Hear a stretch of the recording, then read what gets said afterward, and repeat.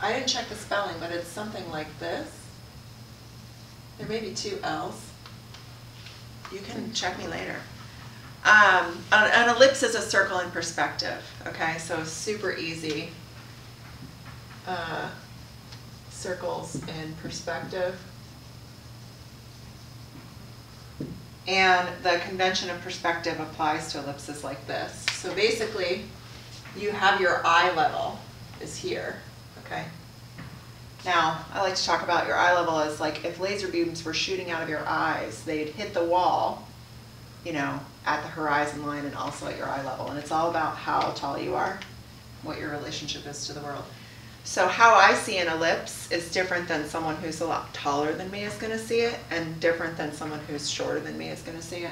And I'll show you why. So basically, if I have a circle, and this isn't a perfect circle obviously, but you get my idea. If I have a circle and I stretch my hands out in front of me and I see that circle at my eye level, it's going to be a flat line, okay? But as it goes below my eye level, it starts to open up into sort of like an oval shape.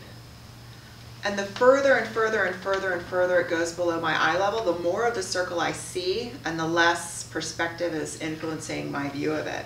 So eventually, if I'm right fully on top of it, it's just a circle. But as it gets, again, closer and closer to my eye level, it starts to flatten out and get smaller and smaller and smaller and smaller. Now, the same thing happens when you go above your eye level.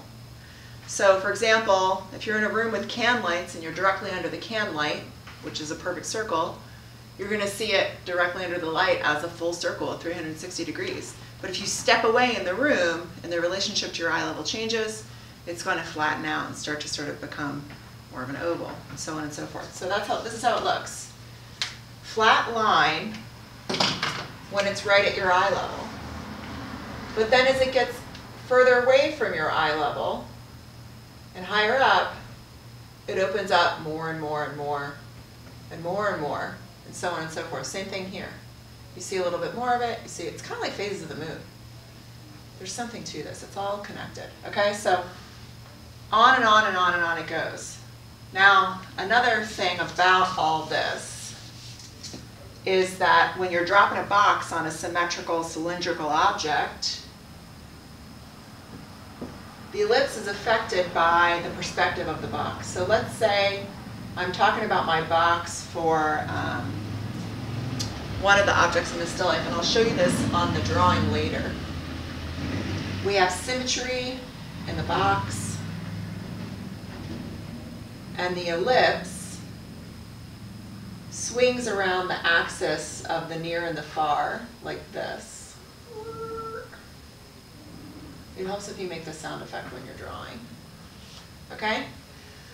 Now, the circle itself is the same size, the same dimension, because it's 360 degrees, but it's in perspective, so it kind of shifts, right? So we see more of the front of it than we do the back. And again, that is all in relationship to our eye level and the proximity to the object. So back here, the second half of the ellipse, the back half of the ellipse is going to look smaller. And the front half is going to look wider. So when you section into those quarters, or even if you go really way far and continue to dissect this, then the eighths, the ones in the back are going to look smaller than the ones in the front. And so paying attention to that convention with perspective, circles in perspective, is going to help you have more accuracy in your picture if you understand that idea. This really becomes obvious in translucent, transparent objects like a glass bottle, because you can see the other side. You know, if this is a bottle, let's get rid of that friend for a minute. If I've got this box, my orientation to it is that I'm looking at it straight on like this, and I have this bottle.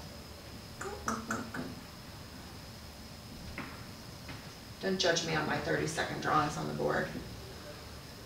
And I have this ellipse here. The back of it you're going to be able to see, and you're going to see that if you sort of draw a line across the middle of it, you have this back that you can look at. Now when it's an opaque object, you're not going to be able to see the back, but you can imagine it. You can kind of draw through, and you can kind of know based on where the the front of the object starts to do this curvature and the wall of the object meets it, you can sort of make an educated guess about where this back end is going to swing around. And then that's going to help you with the curve of the object. Obviously that's not great line quality. We have to reduce that a little bit. Okay?